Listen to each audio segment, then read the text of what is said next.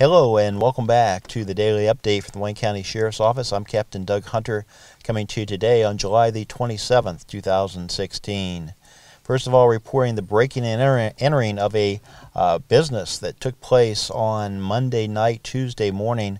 A Sugar Creek Township business was broken into. It's a veterinarian's office, and a significant amount of drugs were taken from the office. Many of these drugs were painkillers and sedatives and the like. Thousands of pills were stolen. So anyone with any information is encouraged to contact our office. And as always, all information is kept confidential. Also, another interesting case took place in the jail.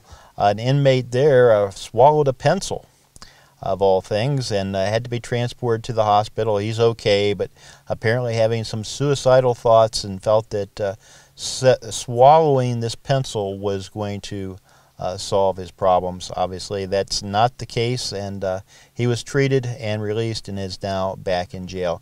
So those are just two of the interesting cases. Deputies did spend a significant amount of time handling the normal day-to-day calls that we handle, but certainly this break-in in Sugar Creek Township is the one that gathers the most attention, and we continue to investigate that particular case. So, as always, reminding you to think a little more of others and a little less of yourself, and things will be a whole lot better right here in Wayne County, Ohio.